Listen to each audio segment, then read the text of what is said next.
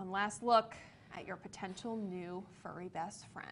If you want one, we know 5 that you could choose from. Oh my God, I love it. Okay, time to get tortured once again. Spencer Thomas joins us live from South Burlington. Let's see what, oh, the cutest. Hi, Spencer.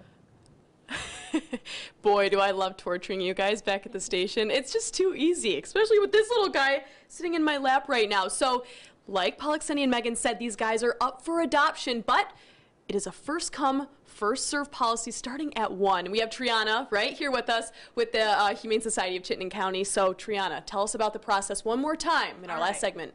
So it's pretty easy. So you come in, we open at 1 o'clock on the dot, and we'll have you fill out a profile if you don't have one with us already.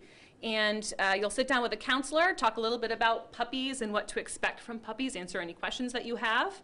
If you're approved for adoption, you'll be put down on a list, and then you'll come back to pick up your puppy on the 18th of next week, which is Tuesday. Okay, and we're telling people to bring their patients. Bring your patients, bring a snack, maybe a book, something to read. The puppies aren't going to be here today for people to meet, so also keep that in mind. Okay.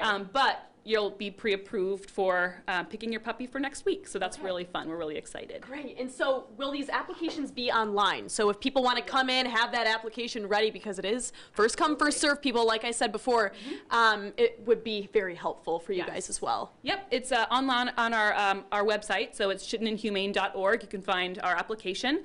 It's really easy. It's one page. It'll take 5 minutes to fill out, so you can definitely download it, print it out, and then bring it with you. Oh my gosh. Okay, well, thank you so much for telling us all about that. If you guys want to take one more look at all these cute little puppies, look at Gordy right here. He's sacked. Look. And then this is Jax. You have Jax too, right? Here. And I have Marge. Marge is large and in charge. She's a big girl. Right, Marge? What are you saying? You want people to adopt you?